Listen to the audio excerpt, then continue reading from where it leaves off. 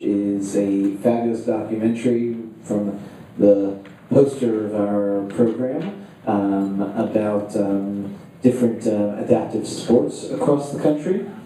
And then we finish off the night with The Case of the Three-Sided Dream, a documentary about jazz musician legend Roland Kirk.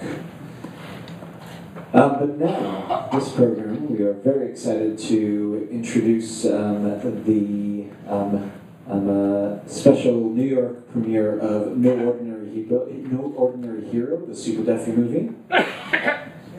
And we are very grateful to our partners here today, and we'll start with many of our founding partners, actually. Inclusion in the Arts, who have been with us since day one. Thank you for once again being a part. JDRC, who the president, Alexis Kashar, will be leading the Q&A following the screening. She'll be leading that Q&A, by the way, with the director and the lead actor, director Troy Kutzer and actor John Milcheri.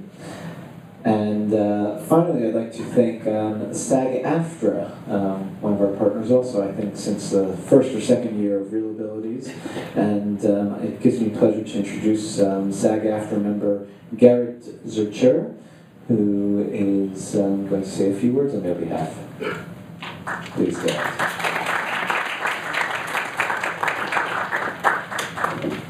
Hello, everyone.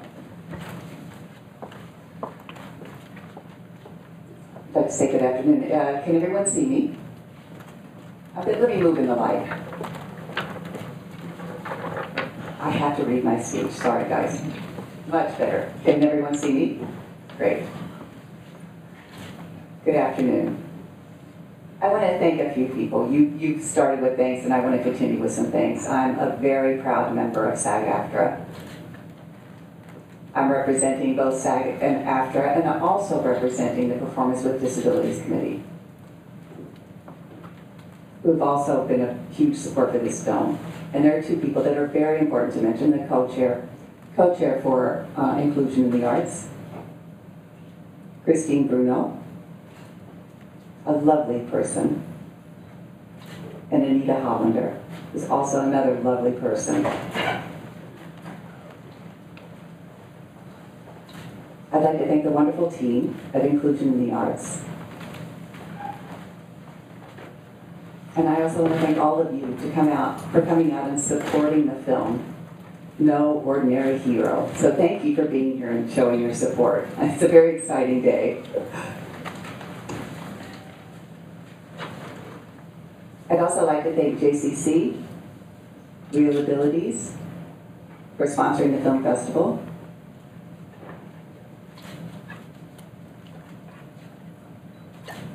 And SAG-AFTRA is very, very proud to be a part of this for now the 7th event. I was asked to say a few words. I may have a personal note about my experience with the people in the film. I have two stories I would like to share. They're short, don't worry. We'll get to see the film soon. The director, Troy, is a wonderful man. Fortunately, we worked on the Broadway tour of Big River. And a lot of people had asked me what that experience was like. And I can tell you in one word: painful. And let me explain what I mean by that. I played Huck Finn, and Troy played my father. He's a drunk, abusive father, so every night he would come up and beat me up on stage. Not backstage, just on stage. He would beat me up on stage, and after the show, at home, I'd be nursing these bruises all night. I mean, he's a strong man, as you will see. But even in spite of the pain, I would do it again in a second. It was such an amazing experience. Another story I'd like to share with you is my first year of college. My first day in acting class, I come in, and this lovely lady sits next to me. She doesn't know sign language, she's not deaf. We form a relationship, instant friends. Let's fast forward 4 years later. For my senior thesis, I thought, I want to write a play about deaf culture. But then I looked around the theater department. I was the only deaf person in the whole theater department, and actually not only in the theater department, in the whole school. And I thought, well, how am I going to address this theme if no one else is deaf? I need a person who can sign. And I thought, well, what about her? I came up to her and I said, I'm writing this play. I would love for you to be in it, but all the lines have to be in sign language. You would have to learn the whole play in sign. And most people, if you said that, they would run away and go, no way. But instantly she said a yes, an emphatic yes. And she did, we did so well that I won the American College Theater Festival Award, and it performed at Kennedy Center in Washington, D.C. Mainly, I think, because of her. She was a big part of that success.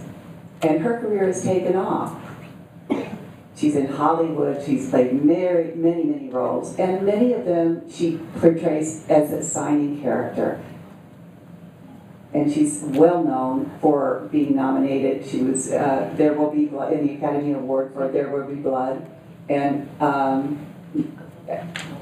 again in No Ordinary Hero, which you'll see her work today. I'm very proud that she is my friend, that I taught her sign language, and here we are again together in this film. It's wonderful.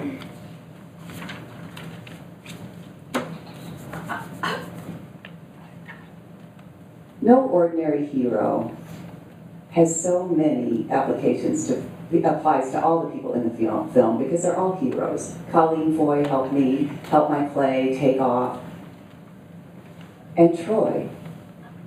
How many deaf directors do we have out there in the field? Very few.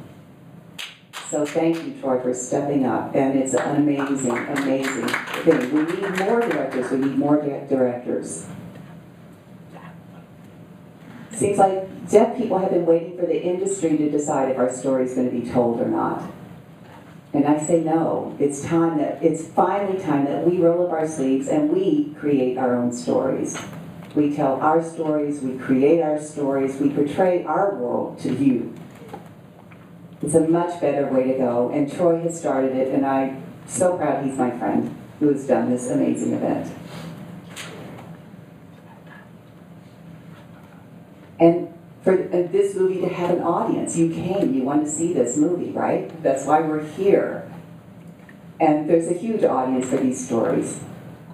And it's a very good story. And it just shows the world that deaf people can make great things. I know you'll enjoy the film. And afterwards, please stay. A panel will follow the screening. And Troy, the director, will be in the panel. John, the lead actor, will be on the panel to talk about their experiences and the making of the film. I don't want to go on anymore. I'll wrap up. Watch and enjoy the film. But first, we'll be seeing a short film called Hear This. So enjoy your afternoon. Thank you very much. Thank you all. If your cell phones are on, please silence them. I won't keep it any further. Please enjoy the films.